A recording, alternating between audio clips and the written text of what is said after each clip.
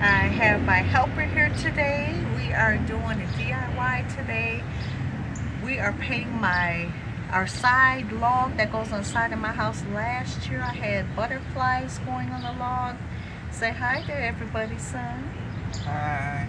It's a really nice hot day here in Milwaukee. It is July, so we're excited. So we have a little small can of paint here. It's a white paint. I want to save some for my other part that I'll show you guys another day.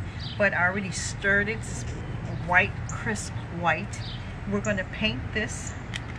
Use some of this paint on our log. And son, where's your tooth? I mean, I said, boy, I'm telling you, I get too excited. I was going to say toothbrush, y'all. These are paint brushes. So we have our paint brushes. Let's open them up.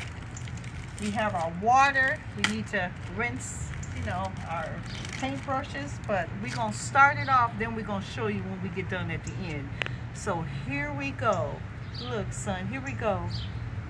Happy painting. Here we go. Let's put a little paint on there. It's okay if you got it on the cardboard. And so you paint that side and mom gonna paint on this side.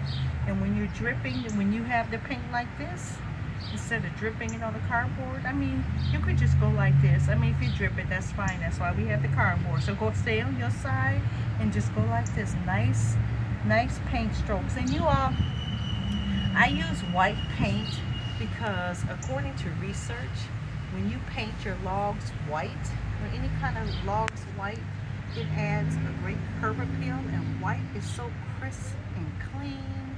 So I really love using white on our logs. I have some other DIY projects with rocks. I'll show you guys all, or we'll talk more about it at another time, but this is going to be so beautiful. Crisp white, and white as snow. Well, we don't want to talk about snow because it's summer. It is summer.